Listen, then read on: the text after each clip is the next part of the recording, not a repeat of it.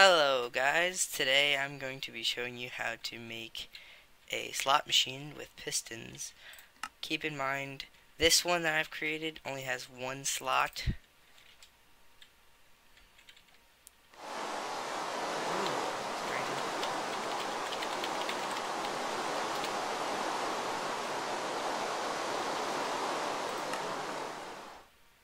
Turn down that sound. Okay.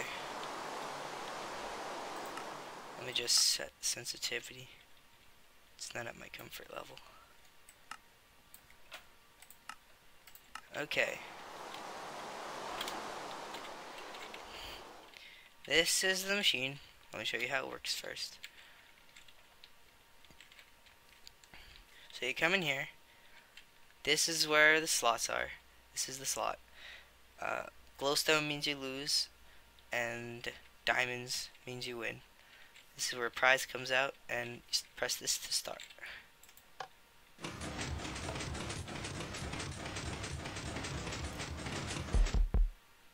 Okay, well, it's glowstone. I lost. So, and you heard that sound. That means that it's over. It's done. So, I'll show you how it works. The button starts this over here. Comes all the way over here. Puts into this thing. This right here, these 6 blocks, causes a 1-tick pulse. So now this puts into here. So now this starts cycling. Let me just turn this off first. This starts cycling. This is the off button to turn it off. This starts cycling. And there's one repeater in between each piston so that it will turn, and you leave one space open so that it can push. Obsidian at the end, redstone connecting all the pistons,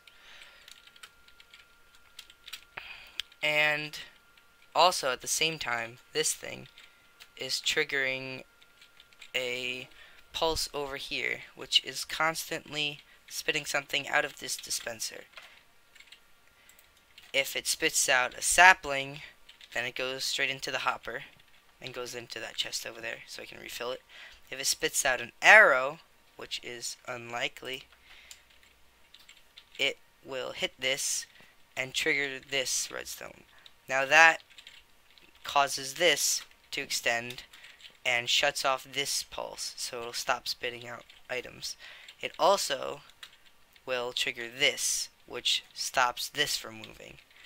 Now, after this stops moving, there will be a set block here, and this redstone will be lit after this turns on. So now it puts a signal out here, and it splits off here. Now this goes into the block. If it's glowstone, it won't go through. If it's diamond, it will. It goes through. It'll trigger this to give you your prize, which would be a diamond, and then it triggers this little sequence of no blocks, which I can show you right here.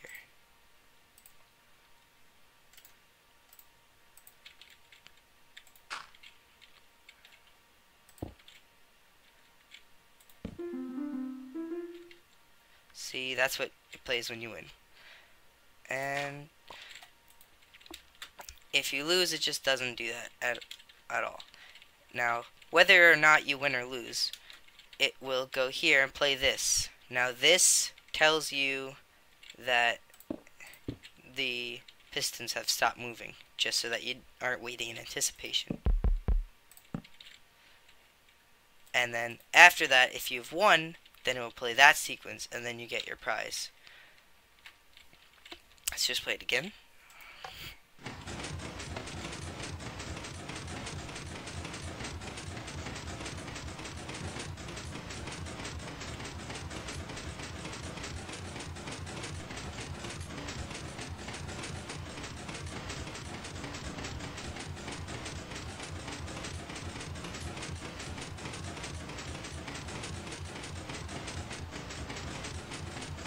It's taking a while.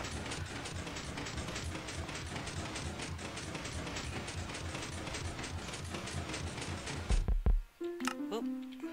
I won. Okay. So, I'll just show you all of it in case you want to replicate it. This is the pulse. This is piston turning off that pulse. Show you. It's in here. Let me just refill that. Those turn off when I take the arrow out.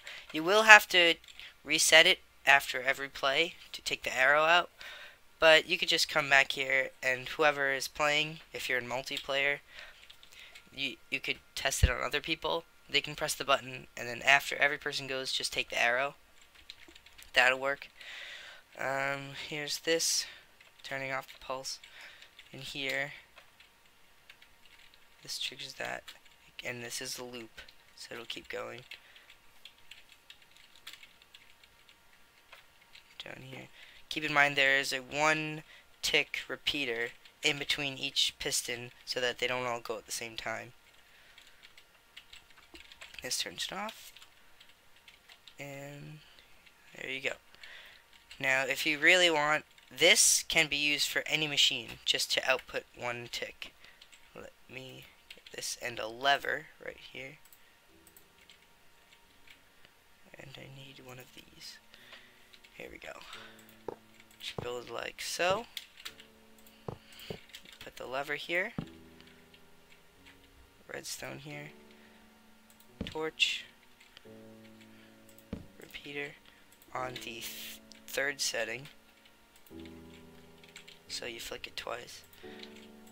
And there you go. When you hit this, it'll put 1 tick right there. And that's about it for the slot machine. Just finish. Hope you guys like it. Hit like and subscribe. See you later.